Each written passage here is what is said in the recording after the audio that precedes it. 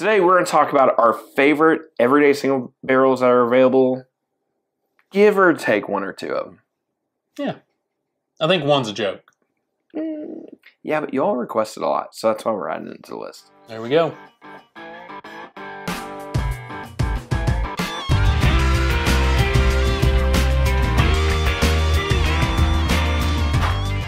Welcome back to another edition of Bourbon Kingdom. I'm David. And I'm Zach. And today we're going to talk ourselves through the best available single barrels out there on the market right now. So we did this. The key word is available. Yeah. So we did this last year. You all really liked it. You all had some suggestions on what we should add to the list. So you know what? We're gonna add maybe one or two. Yeah. But what's crazy is like small batches, bottle and bond, those change a lot. They do. Like they really do change a lot from what we would add here and there. You know, there's not a lot of stock single barrel like stuff. That's what's wild. Like the more I was looking into it, I'm like, there's just really not a ton of it. What I love is that you all are going to give us a bunch of things that you like, which will help us kind of maybe even expand our repertoire in some ways. So please put in the comments below if we missed some single barrels, if you're debating, because we're actually going to ask you guys some questions while we're in here, because something else that we're going to, well, I'll talk about it here in a second, but go ahead and put them in the comments below, hit that like, subscribe, notifications button. So before we start, I do want to say we're going to do something different this year where we're actually going to, after this video, so we'll probably drop this on Tuesday, on our Thursday video, what we're going to do, we're going to blind all of these and we're going to see which ones are our favorite. Yep. So should be fun. The episode's brought to you by Z-Biotics. So look, you've been in the game long enough here on the old whiskey tube. If you haven't heard, let us tell you about our great friends over at Z-Biotics and how they've totally changed the game for us personally, and they will for you as well. Z-Biotics Pre-Alcohol Probiotic is the world's first genetically engineered probiotic. It was invented by PhD scientists to help you feel better in the morning after drinking. Here's how it works. When you drink, alcohol gets converted into a toxic byproduct in the gut. It's this byproduct, not dehydration, that's to blame for your rough next day. Z-Biotics produces an enzyme to break this byproduct down. Just remember to make Z-Biotics your first drink of the night. Drink responsibly, and you'll feel your best tomorrow. So this past month, we went to an event that we helped host up in Seymour, Indiana. Yeah. And it was a great event. It was a wonderful event because we helped host it. We just helped do a little bit of speaking and stuff like that. But it was honestly, the guys, Jordan and Brian, did a great job. Yeah, it was awesome. But I'm going to be honest with you. I'm so happy that we took some Z-Biotics beforehand because we drank a lot more than what I thought we were going to drink that night. I know. I was surprised. A lot more. And it really helped because we left out early that next morning. Like hitting the road early, didn't miss a beat at all. Yeah. Really honestly grateful for that. Again, Z-Biotics has just really changed the game for us. And guys, it's super easy. All you have to do is before you go out for the night, take one of these, take a big glass of water, and you're good to go for the next day.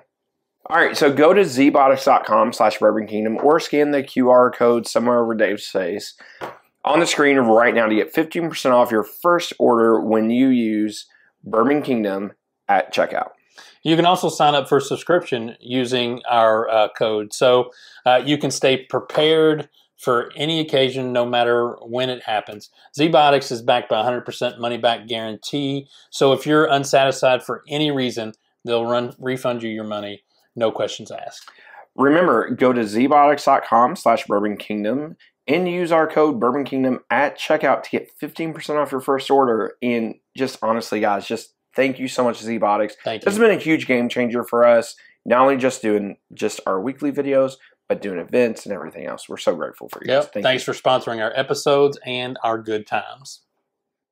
Yeah, except for one of them. Nothing like drinking 11 samples of bourbon. Yeah, roughly.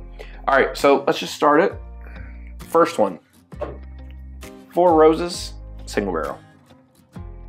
It's a good place to start. I think it's super solid. It's probably the most underrated bottle on this list. If I'm just looking through everything right now, it gets, for whatever reason, Four Roses does not get the love and the respect that they should get. That is true. But it's old reliable. I agree with that. I think these are reliable. This isn't my favorite Four Roses product, but from a single barrel perspective, like this is just usually the barrel strength. Yeah, it's usually consistent. Yeah, I agree. Which I like. Yeah, so absolutely. I'll slide them to you. Okay. All right, and I'm going to argue saying that this is the best one on the list. Maybe second best one on the list. Is the Baker's single barrel. The nice thing about this is most of these are older. This one's 8 years, 1 month. But these, again, totally get slept on. These are fantastic. These are great. It's 107 proof. It comes from a really nice legacy distillery that people, again, don't give enough credit to. And I just think it's fantastic. Yeah, I do think this one's sneaky good. Yeah. I would argue top 2 on the list. Yeah, maybe. Maybe I'm a little biased. Maybe I put it 2 or 3 because there's another one on there that maybe 4. I don't know. We'll see how that goes. But yes, generally speaking, this is one of the better, to me, available bean products that comes out. So agreed. Next one. Now this one won't be able to make the list. Probably roughly by next year, maybe a year down the road. Who knows? The Evan Williams single barrel. So again, this used to be such a great staple. It's taken a little bit of a hit because A, it's going to a Kentucky exclusive. Yeah. And then B, it went from $30 to $50. It's about $50, yeah. Little more than what I want to pay. It's still really great quality. It is really good quality. I hate it that it's $50 because I feel like Evan Williams did such a good job of putting this in people's hands at like really good quality in people's hands for $25 to $35. Yep. And it's still really good quality at $50, but for those of us who remember it being 25 or 30, it's like, ew. I mean, I used to have 2 or 3 of these at a time. I now have, I'm almost out of one, and then I have a spare. That's it. I'm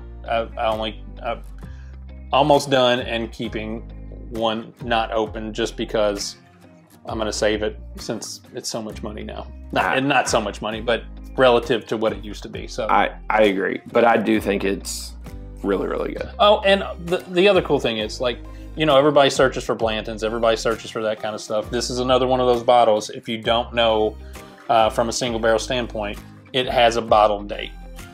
So if you're looking for one of those, maybe Blanton's doesn't dump on the day that you need it to dump. You might find one here. Like this one's 5/6/21. So not significant for anybody here, but it could be significant at some point. So just one of those things to like keep in mind with that. Talking about Blanton's, we'll just keep it in the Buffalo Trace family. Of course, we're not going to add Blanton's to the list. Benchmark single barrel.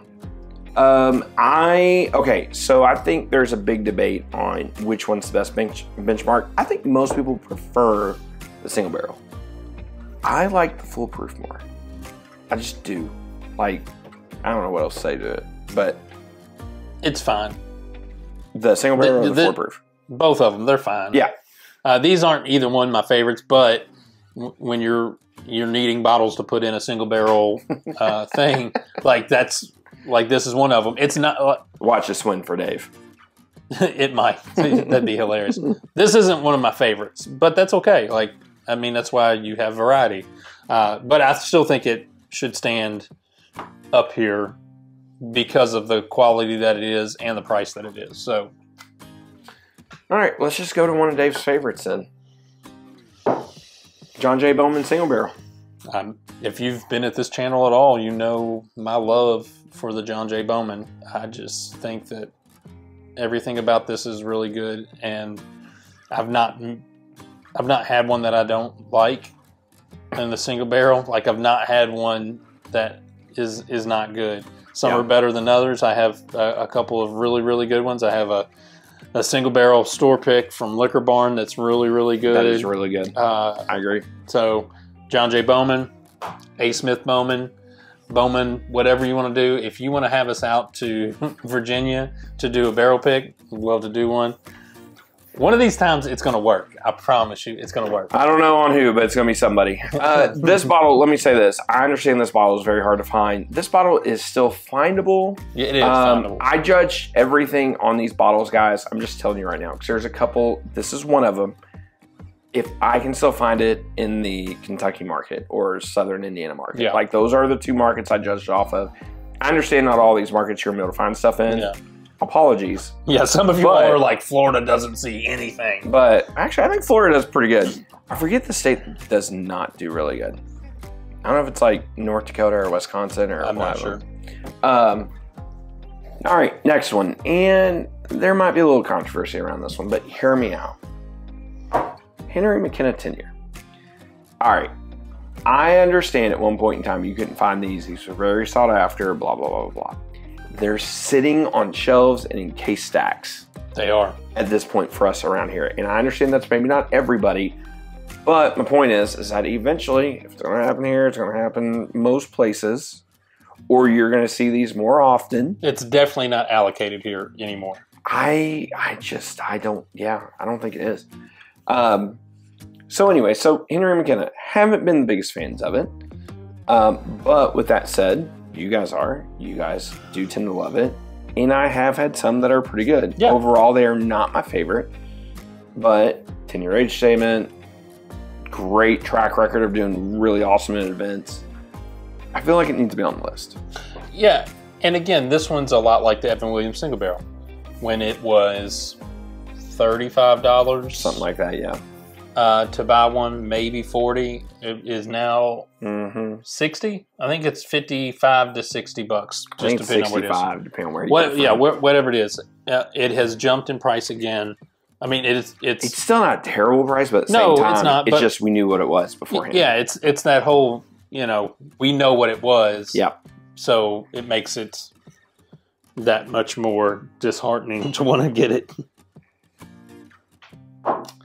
The old Russell's single barrel. Yeah, no, this is just a stock pick. This is not a actual store pick. So just want to make sure that's in mind. Yeah, this is just the standard single barrel. These are, again, these are really good too. I feel like all the Wild Turkey Russells have a tendency to be really good. They, I think they just ooze traditional Wild Turkey. And I totally agree. The only thing that I dislike about this bottle now, and I hate that I even say I dislike anything about this bottle, is the price. Yeah. Prices went up. We all know all these, a lot of the Wild Turkey products have went up in price. It sucks. But honestly, that's the only bad thing to say about it. These are great bottles. I feel like we've been saying that about most bottles, but that's just kind of bourbon as it is now. So kind of, I think my dark horse for Dave's favorite bottle on the list. It's not my favorite. Oh, I thought it would be. No, the John Jay is probably my favorite. Yeah, it's probably fair. But this one is a close second.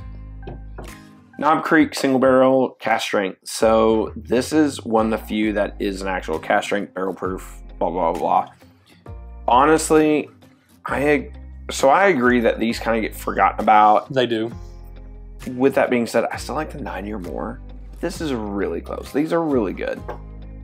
Yes, but this is a good price too. Yeah, how much is it? 40 something bucks. I was going to say it's like $40 or something. Yeah. Put in the comments below if you all know, but I think it's like around 40. Yeah, for sure. All right, last three, and I'm going to put 2 of them out here and we're going to talk about it. Because I just legitimately want to know everybody's thoughts on this.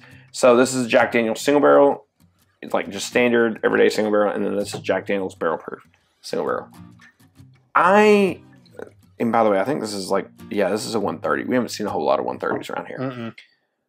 So here's my opinion on this.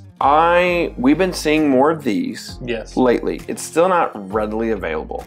This is always readily available. Always available. I want to hear your all's comments, so please put in the comments below if you all can find this on the regular. And if there's more people that say they can find this on the regular, then we will put that in our big blind. If not, if you're only finding this one, not really so much seeing this one, we'll just keep that one. Yeah. But we are starting to see more of it, but it's not in every store. It's not. Yeah. It's not everywhere, but we are seeing more of this. Also, I kind of want to crack open the 130 and just see how it blows away the competition. You all know our love for Jack Daniels. Both of these are really good. Love it. They are what they are. Get them, put them on your bar. They're all good. It's awesome. Last one. This is kind of like a viewer's thing from previous videos we've talked about, because this is definitely not one of our favorites. And honestly, it's probably our least favorite. The old Dickel 15-year single barrel. I'm looking to see which one is my least favorite of this. It has to be this one. It's probably that one. It has to be this one. I don't like it. But with that being said, you guys keep saying we should do it, we should do it, we should. So we're going to put this in the blind. We are going to put it in the blind. And I watch it not finish last. It probably won't finish last. I'll be so disappointed if it does. Or if it doesn't. But from smell alone, I will smell that and probably know that it's last. Yeah, and this is a lower proof one. Yeah, this is like 100.8. So it's going to match a lot of the other single barrels there. So I'm going to be really interested in how this does in the blind. This is kind of our extra one. I'm just throwing it in there mostly because of you guys. But the rest of them, I stand behind totally about them being the best single barrels pretty much on the market. And we pander to our crowd, so we put this in there for you. Thanks. Yeah. Thanks a lot, guys. So anyways, go ahead and hit the comments below. Let us know what's your favorite, or let us know the Jack Daniels we should pick. Hit that like, subscribe, notifications button, and until next time. We will see you. We'll see you.